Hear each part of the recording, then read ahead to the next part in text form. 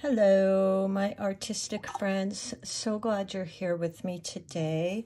Today I thought we would play with some trees, and I have gotten a lot of requests for them. I'm not sure what kind of trees you're looking for, but I'm going to just share with you how I've created trees over the years. I've actually done quite a few of them. I've done some for Christmas, from Christmas trees to just regular trees. I did a commission once of a beautiful old log that had a tree growing out of it, which was really cool, and I got really detailed and into it. What I'm going to share with you today is just some fun, easy ways to create some trees.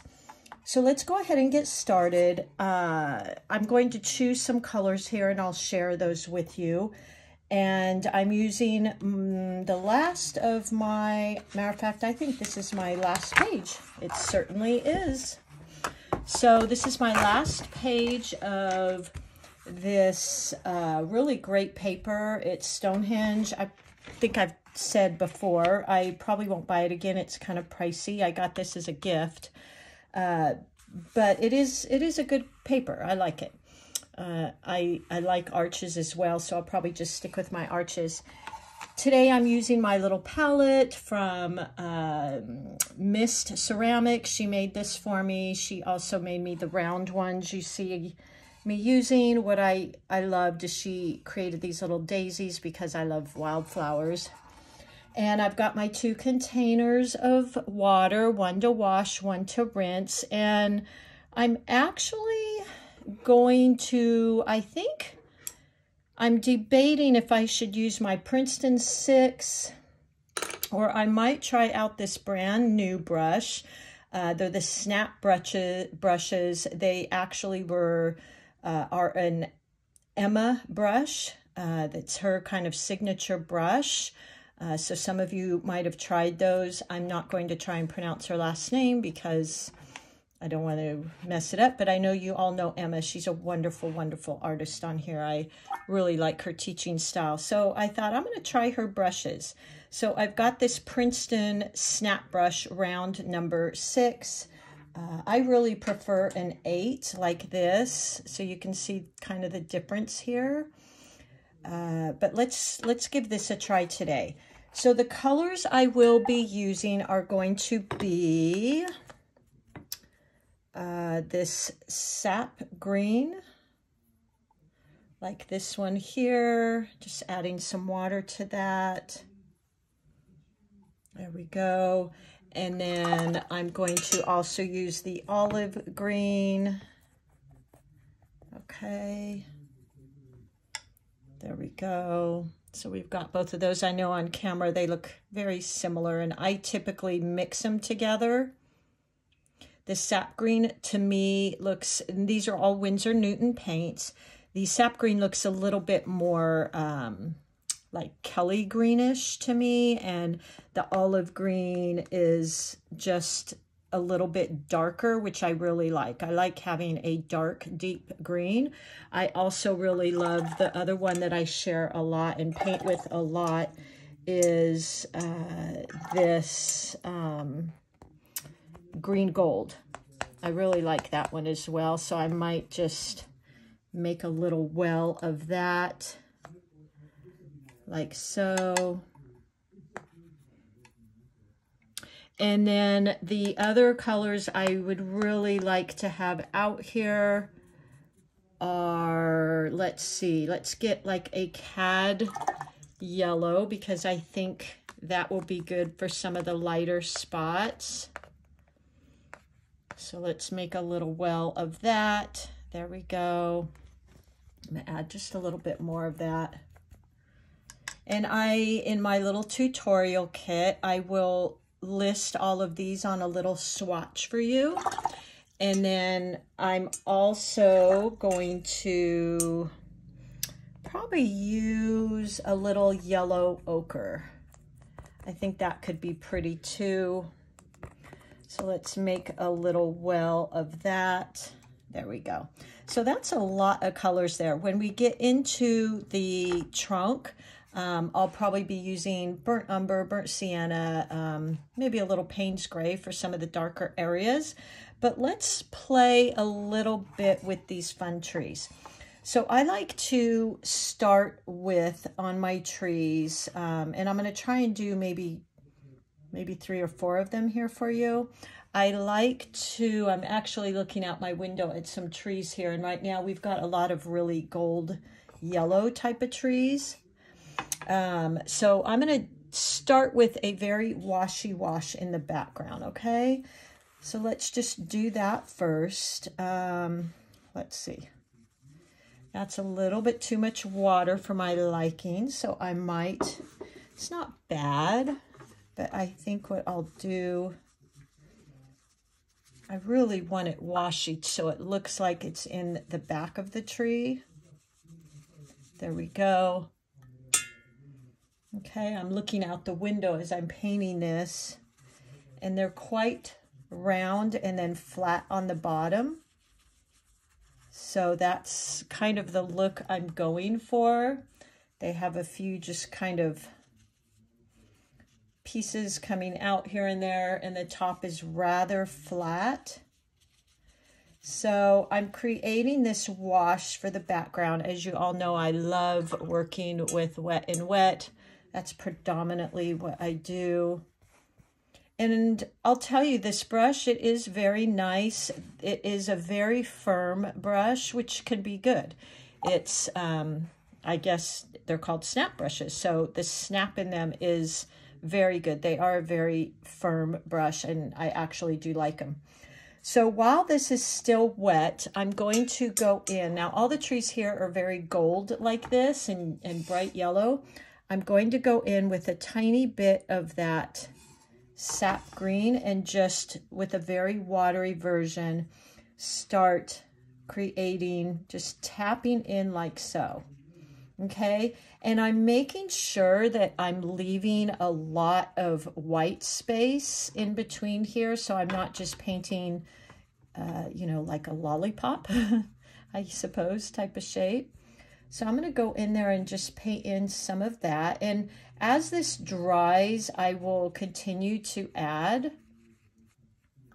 So there we go. Now I'm looking at my tree. I'm going to go in with maybe just a little bit darker, this darker olive green, and kind of touch in. I like to go in somewhat circular little directions to look, because on these trees here, as I'm looking at them, it looks like that's underneath, okay? So I'm just dabbing in wet and wet. That's how I like to do my trees. I like to do them wet and wet. Now, what I think I will do is mix a little bit of that olive green with some of that green gold, because I really want to get some nice dark undertones as I'm looking out there. There's little pockets. Might not add a ton of that, but there are little pockets of dark spots. I feel like some of the spots closer to the middle of the tree have more dark in them than moving outwards. So I kind of like that. I think what else I'll do is, I notice there's kind of some of these little branches sticking out. So I'm going to water, not even branches, some areas with leaves on them kind of sticking out, but I want them to be watery. Ooh, now that's pretty. I like that. And I am seeing that a lot. So I'm going to hold my brush up higher so I have a little bit looser brush. And I'm going to kind of let it dab kind of like that, because I'm seeing these little pieces kind of sticking out here and there. And I really like that, you guys. Now, what I want to do is, while this is wet, I want to go in and create the trunk. So I'm rinsing my brush, washing and rinsing my brush, just tapping it And now I'm going to pick up some of that burnt sienna and some burnt umber. So let's just grab that. Here is my burnt sienna, which has a little bit of red in it. So I want to add some darkness in there. So I think what I'll do is grab a little bit of this burnt umber. And Emma, well done. I actually really like your brushes. I like trying new brushes. And then I'm going to add in, as always, some of my green, my Payne's Gray. And maybe even I could add in a little bit of the green, just to bring in some of that undertone of the tree. So now I'm really liking the look of this, you guys. Now I did keep this very light area over here because looking at the tree outside my window, there's a very light area out here. So I'm mimicking that a little bit. And then I'm going to go in, let's test out her wonderful brush here and use that point. So holding closer down, I'm going to use that point and press very, very lightly. Okay, now these trees, they don't have a real huge trunk. So I'm just going to do something like that. And while this is wet, I want to make sure I'm going in there and adding some of these little branches like so. Ooh, I really like that. And you know, I actually really like her brush. Pretty cool. And how fun is that she has her own brush line? I think that's awesome. And they were very reasonable, you guys, actually really reasonable. So check them out. They're on Amazon. I can even link it for you if you like, if you want to try them out. I think they were maybe $12 or $15, something like that for a pack. I got a few others brushes in there. I think it was a pack of 4, and it was this angle brush and 2 small round brushes. So it was a really good deal. Okay, so I'm going to go in here. What I like to do, by the way, at the base of my trunks is I like to go in with just a wet brush, and I've got a little paint left on there, and dab it off a bit and just swash across the bottom. I think it just creates kind of this fun little, like, looks like dirt. I might add a little bit more color in there. Like that. Something like that. So I think I'm pretty well done. I could actually go into this tree and add in a little bit more of Payne's Gray, just to kind of create some depth. I might even take my paper towel, and because the light is coming from this direction, maybe just create some light spots on the trunk. How nice is that? I actually kind of like that. So you can see that light coming in. I don't know if you can see that or not. So I think that's pretty cool. So that's our first tree. I really like it. There's actually a part of me I want to go in and maybe add a little bit darker green in there, which is sometimes what I end up doing. But you got to know when to stop, right? But I might just go in. Yeah, I think that's kind of fun. And add in some, I tend to make these round kind of looks in my trees. That type of look. So I think that looks really, really nice. That's probably about my stopping point with that, because I feel like if I keep going, I might overwork this. So there you go. Oh, see, look at, here I go. Now, when you get to this place, just stop, folks. In my painting classes, I always tell my students, stop, let it sit, and come back to it. Okay, So let's go on to our second tree. I actually really, really like that. I think that's really beautiful, and hopefully that was easy for you. Let's do, let me see. I did a couple practice ones here. I know what I wanted to show you, and this is just really kind of fun. I don't usually do my trees like this, but it's a really, really, really easy way to do them. So you can buy these little sea foam sponges, and I don't know where I got this one, but I've had it for a long time. And just dab, this is the easiest way to make a tree, is dab into your paint, and you just sponge it on into whatever shape you want. Kind of play with all your different colors. And look how easy. I mean, this is one of those, like some of the brushes I've shared with you, just honestly a no thinker.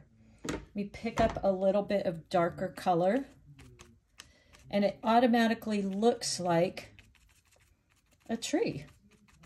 So that's kind of a fun way to create these trees. Let's do a little bit more. Let me, whoops, just pick that up. My sponge is kind of dripping around. Let's go in with a little bit different colors. So I'm going to pick up a little bit of my sap green and go in. There you go. I mean, really easy, you guys. And look, that's a fun tree. Now, the one thing I might do is go in and kind of add some water so it's not quite so spongy looking. That's why I don't typically use things like that. There's a lot of fun little things you can use, saran wrap, foil, but I kind of like using my brush. So let's go in here, and I'm going to go in with a little bit of the yellow ochre. So let me grab some of that just to create some highlights. Look at that. Ooh, that's really pretty. I like that. That really creates some interest. Look how pretty that is. And you know, unless somebody kind of knows watercolors, I don't think they would look at this and be like, oh, you used a sponge, that's cheating, which is what my college teachers always said. They would have died if I ever turned in anything made with a sponge. But you know what? I'm all about having fun these days, guys. And if you want to paint with a sponge, you paint with a sponge. It doesn't matter. So let's go in now and create that trunk again. So I'm going to go into my burnt sienna again, which is kind of a reddish brown. I love the color. And let's add in a little bit of that olive green, just so that the tree trunk has a little bit of that hue in it. And let's go in here. So I think this tree, there we go, coming down again. Let's go up in here. Now I want to create some branches in here. Now, because I used that sponge, it isn't quite as wet, so I'm not getting that spread, which I really like. Going wet on wet, that's just my thing, and just something to note that, it has a little different look. Okay, now I'm going to go in while this is wet and I'm going to add more branches here too, but let's go in while it's wet and just create that. There we go. Okay, so let's go in and add a few more trunk or stems. And I'm doing that by using my Payne's Gray, which I love, versus black because it has a little bit of a blue tint to it. And I also mixed in some of the green. So I'm going to just dab some of that in, like so, okay? And then let's add in. I really would have liked to have seen this spread a little bit more, but that's okay. That's just me liking that wet in wet type of look. So I think I might even go in and soften these a little bit because they kind of, it's like I can't help it. They look too solid and hard lines. So I'm going to go in and just kind of with some water soften them up a little bit like that. Okay. So I think that's a really fun tree. That's another technique. And look, it's beautiful. You could go in and add a little bit of really dark green if you wanted to the underneath, and that would create those beautiful values of depth. So let me do that for you just to show you, you know, what it does look like to add in darker colors. 1 second here, I'm grabbing some paint, and let it kind of create that depth and shadows.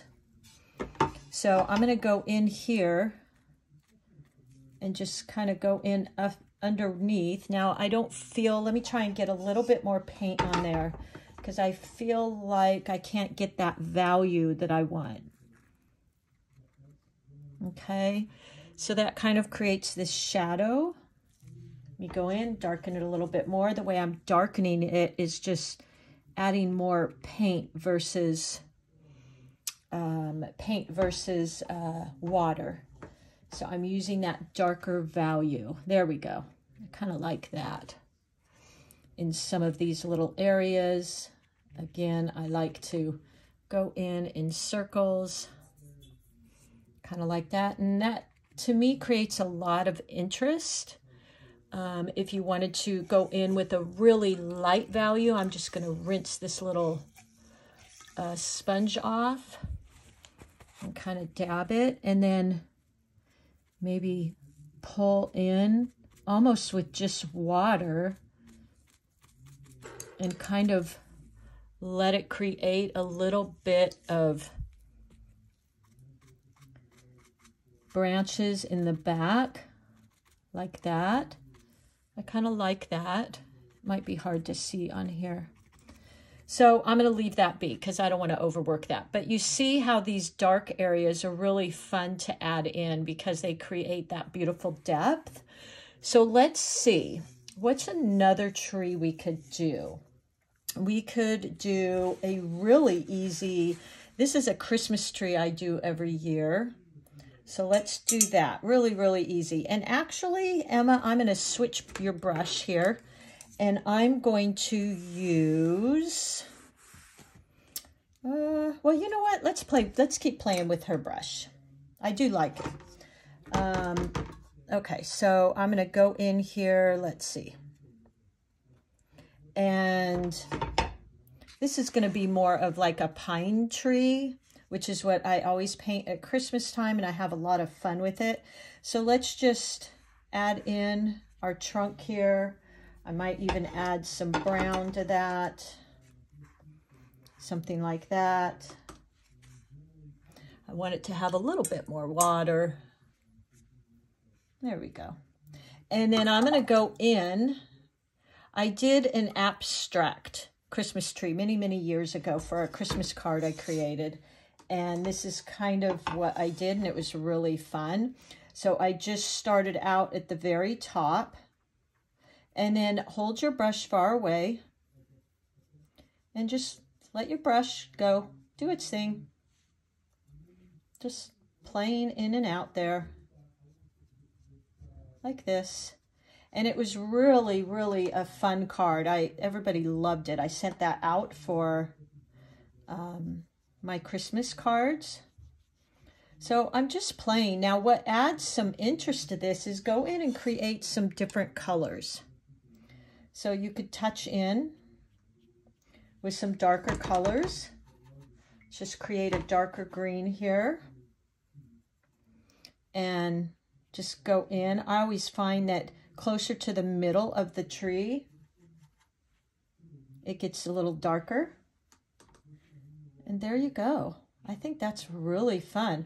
The tree that I did in oranges and Christmassy colors, and it was really fun. I feel like I want to make a darker green there. So let's just pick up a little bit of that gold green and add in some of that in a few areas. Okay, something like that. And I think that's really fun too. It's like a little Christmas tree. I'm going to use some of that darker. I feel like I want to get darker in some of these areas. There we go. I think that's really fun. You could always add a little bit of the tree coming out of the bottom if you wanted. Let's pick up some of our burnt sienna and burnt umber. Emma's brush is holding in strong here. I'm really kind of putting it to the test, scrubbing into these paints. There you go. And, you know, just like that. We can even go in and create that little water, wet on wet at the bottom, something like that. All right, so that's another little fun tree. Let's see, is there another one? I think that's pretty good, actually. I'm not sure what the name of these trees might be, but I think that's pretty good. So I hope that was fun for you. I've had a lot of you ask me about painting these trees. Bear with me. I'm just going to raise my camera a bit so you can see them, maybe all at one glance. There you go. Sorry for that camera movement. I don't edit and cut and splice yet, so what you see is what you see. You get all my mistakes, my pronouncing things wrong, and everything else. So there's your 3 trees. I think these are really pretty. This is the sponge technique. I will make this a little kit for you. And so this is the sponge technique. This is just really a wet on wet. And this is more of just holding the brush from the top and letting it kind of swing around. I'll figure out what to call that one. And then all of these were done with the snap brush by Emma. This was a 6 round, which I really enjoyed. So I'll link that for you to her brush. And I think that's good, guys. I hope you have fun with these. I hope these are helpful. I will put a little swatch card and this painting, and then I always do a little sheet with my brush strokes and techniques I use, and I hope those are really helping you. You seem to be buying them, so I'm happy about that. And I think we're done. Thank you so much, everybody, for being here again, and that was really fun. Okay, see you soon.